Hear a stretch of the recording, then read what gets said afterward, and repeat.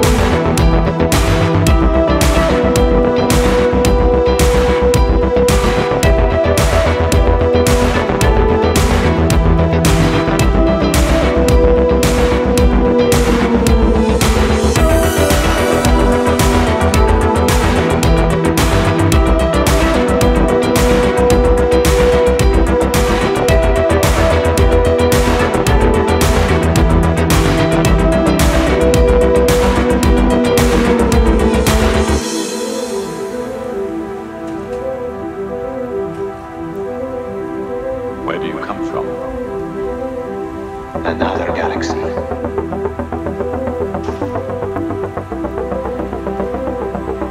You know they're out there. You know they're out there.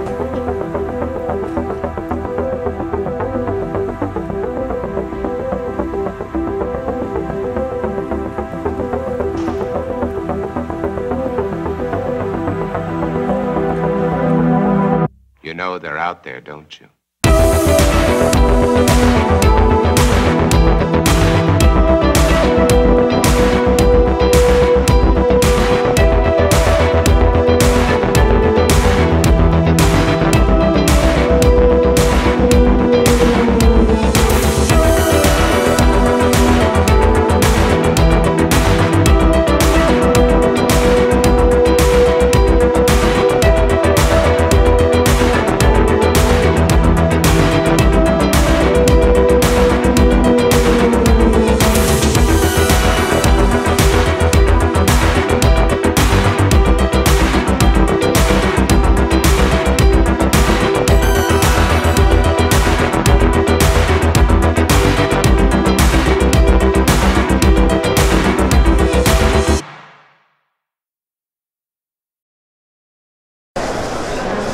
Alright, you guys know I love books, and I saw this table here with all these cool reptile books. Let me just give you a quick look at what I see here.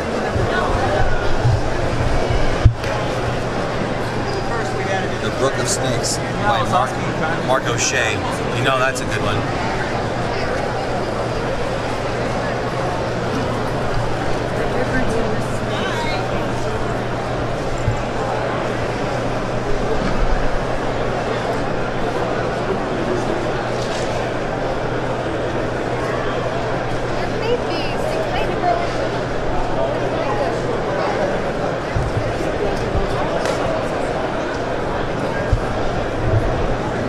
Anyways, I'm a geek when it comes to stuff like that. Books that you can't really find in some places, and some of them are, there's some old books here that are used and maybe out of print, and that's just some really cool stuff, man. Knowledge is reptile knowledge, you know, you can't beat a book, let's say that, right? It's just, that's what I like. Anyways, onward.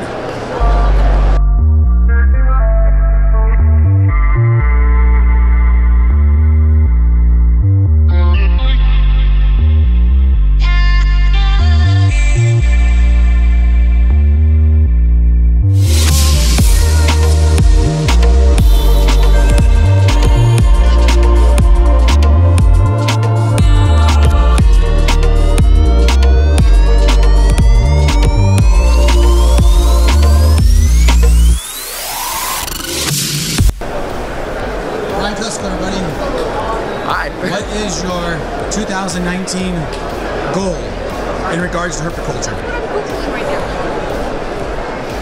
Just to get better at what I do and what I contribute to it, I would say, you know, for the most part is definitely to keep showcasing people and start just, man, in herpiculture, that's a big question, man. That's a big question. I know, and I caught you off guard. I didn't give you a chance to like prepare for it. I don't need to prepare for it. It's basically to keep doing more of the same what I've been doing and do it on a bigger, reach more people on both sides, both on the audience side and on the side that I'm going to record people and help just get more exposure to everybody and everything that is great about this hobby. Awesome, and what you do is awesome, so that's a good thing. So thank you very much. Hey, you guys haven't subscribed to his channel already. This is Brian Cusco. He's at Brian Cusco YouTube and also Triple B TV. That's right. His channels are really awesome. I subscribe. You guys should too. Thanks a lot. Thanks, bro.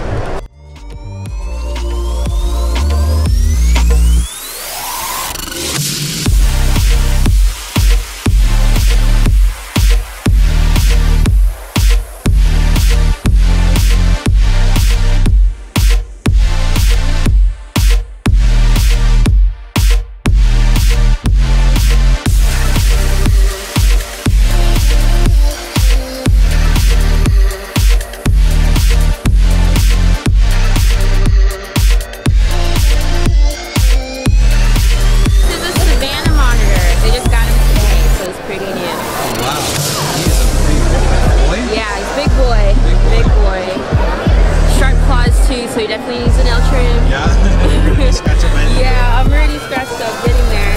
Awesome. Thank you. No problem.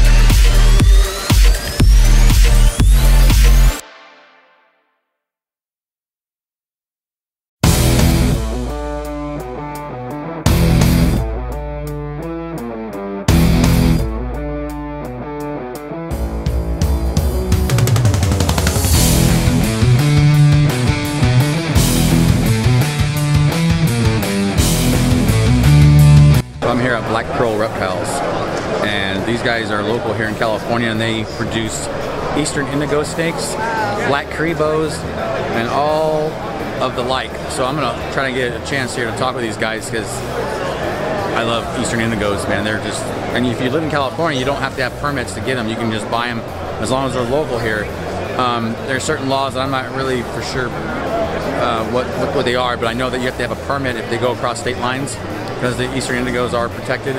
But if you live in California like me, you don't have to. I can just purchase a snake right out and have it as a pet. So let's take a look and see what they have.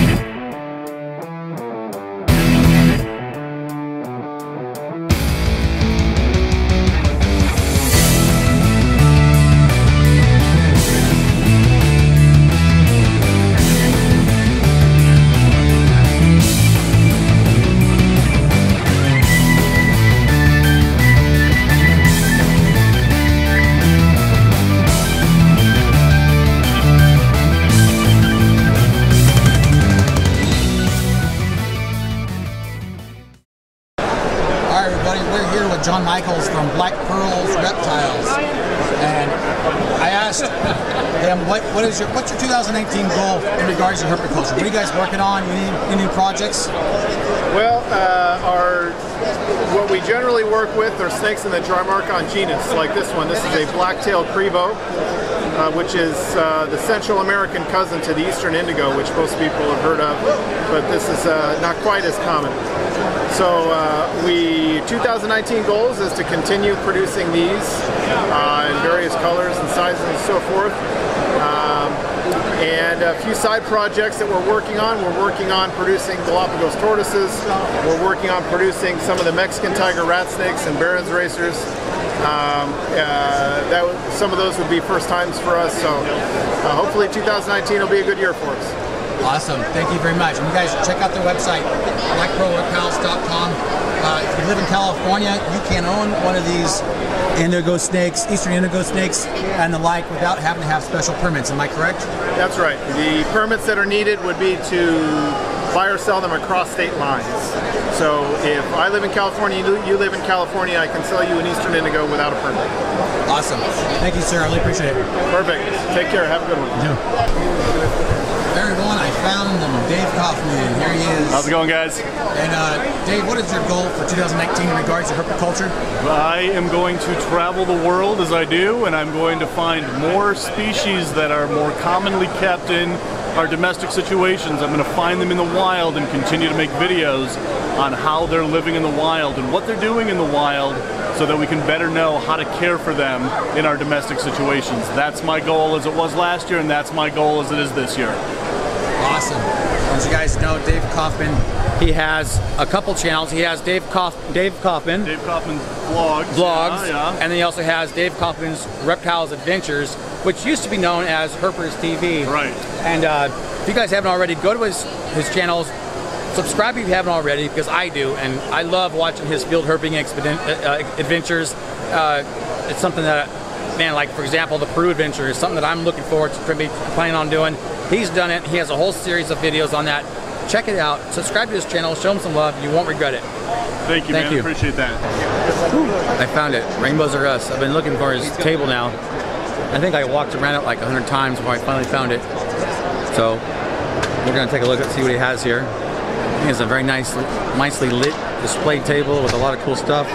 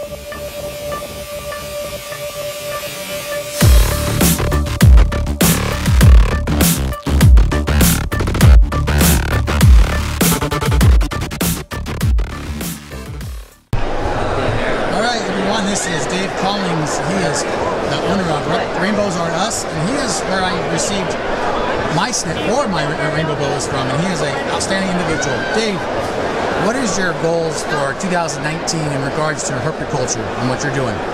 Continue on the captive propagation and of the genetics that I've been working on.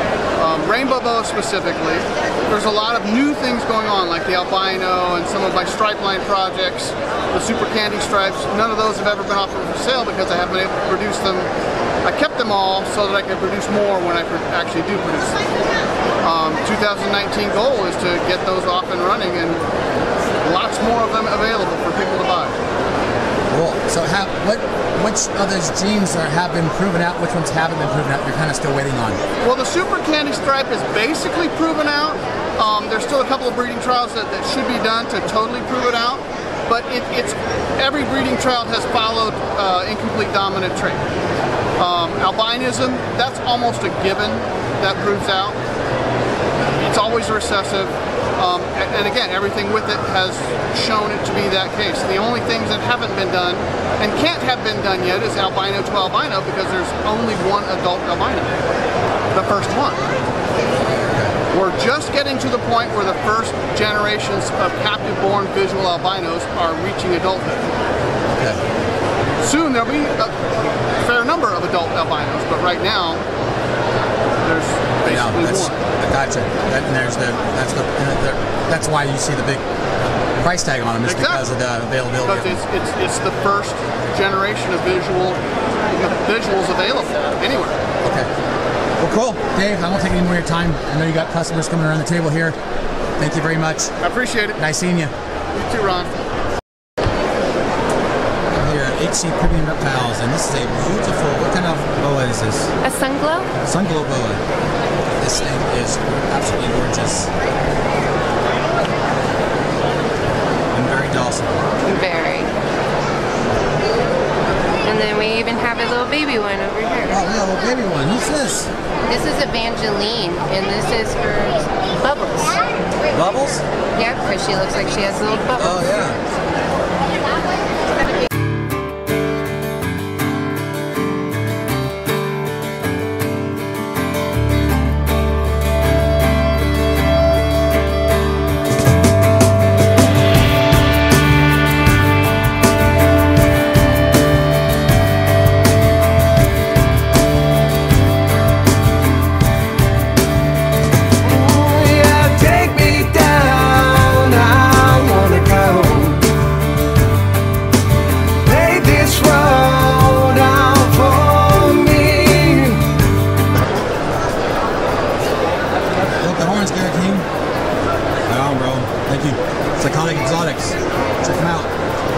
We got one Brazilian rainbow boa. I love it. You do? Yes, you do. Right here. I just got here. I don't know what we got. Yeah. I didn't even know we had that. I like it. Somebody must have brought it and put it on our table.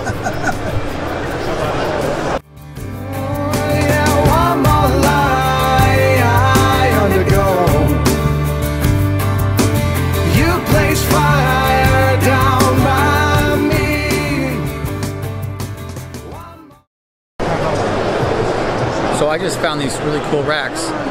These guys are Reptizoo, and these really caught my attention here. If you look,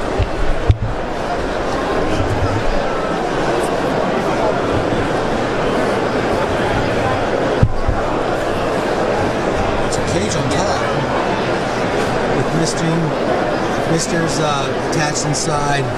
Lockable front doors, similar to what you'd see like on an Exoterra. Top, very similar, very nice construction. And then down below are individual tubs on a rack system. Nice sliding rack feature. And then this one over here actually has, these are built-in heating pads. Very similar to what you see on like a Freedom Breeder or an ARS, except it's a plastic covering insert with foam insulation, and then here's your cord that attaches to it with the plug, and you can plug it into your thermostat.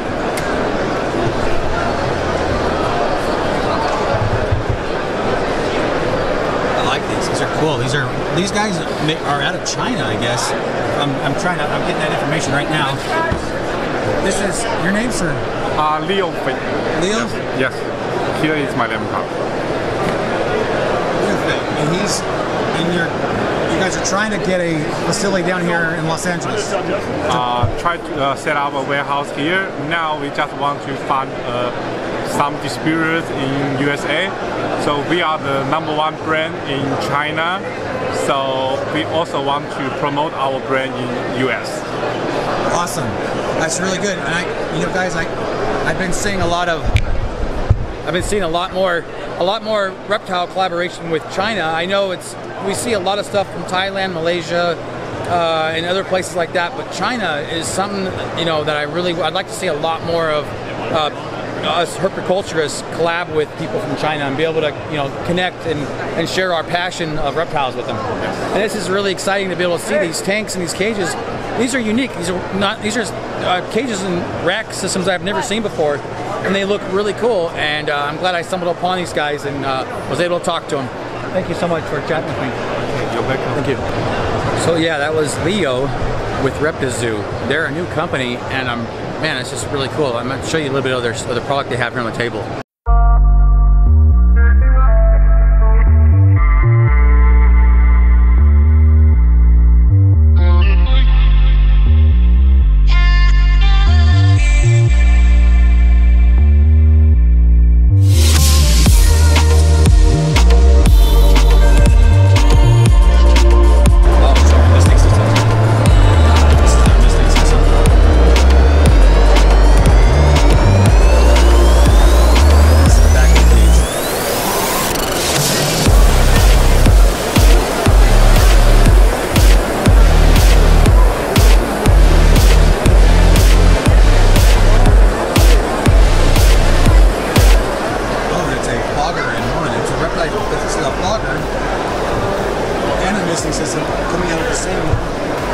Same reservoir here. But actually, this is the reservoir. Yeah, this is an interesting combination. That is really cool. Wow. Thank you. I love the cage on top of the racking. That's really cool. That's what got my attention. I saw that and I said, I gotta stop and see what this is.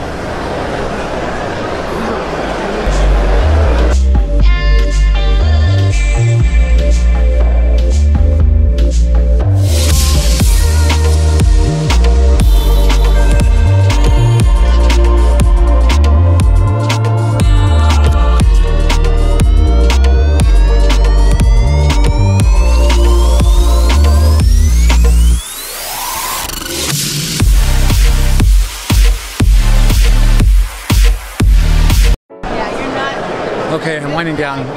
I just picked up my new cocoa husk bedding I purchased from, I don't remember. I'll have to do a review on that later. But cocoa husk, and I'm making my way back towards the building. I think I'm just about done. This show is actually ginormous. Forget how big this Pomona show is.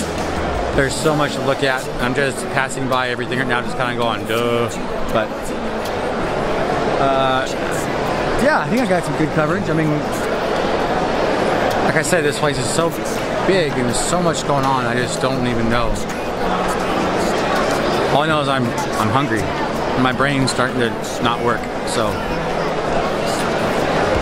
That's it. I'm gonna continue on. I might show you a little bit more here in a second. Hey, also I wanted to mention, I talked to Jay and Lori Zellweger. I'm making sure I get their name, let your guys' last names right. Zellweger from Arabesque and More. I forgot to come. I didn't get a chance to come back by your guys' booth. I wanted to get a chance to talk to you some more, Jay and Lori, but you know what? Things were so nuts there. I was making my way back out. My hands were full with all the stuff I bought, and you were like still busy when I was passing by. So no big deal. I will catch up with you guys in the next show. And whoever else I didn't get a chance to talk to. Alright guys, now I'm out of here. We are outside the building, as you can see. And dude, there's still a long line and people playing music and all kinds of crazy stuff. But I am exhausted, I'm tired. A good couple hours, I'm good to go. Got my last interview with Dave Collings from Rainbows Are Us. I'm happy. And so that's it. Thanks for watching, guys. Thanks for all my subscribers. Thanks for all my new subscribers. I really, really appreciate it. And you guys have an awesome day. Make the day count and have fun doing it. See you guys later. It's no use living if you're already dead. It's not worth saying if it's already said. Even if it all goes over your head, believe it if you want.